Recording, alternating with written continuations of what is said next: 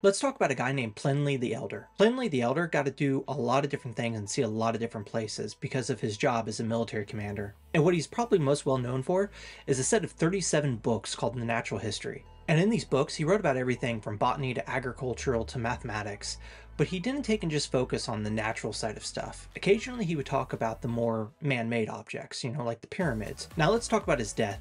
In 79 CE, a volcano erupted. You might have heard of it, Mount Vesuvius. And he actually helped lead some of the evacuation efforts from Pompeii. The problem is that the ash was too thick, and it's said that he just lied down on the deck and died right there. When he died at Pompeii, his books weren't quite finished yet. So who knows what else he would have actually had to put in those books. Maybe he would have given us a couple extra wonders that we don't have right now.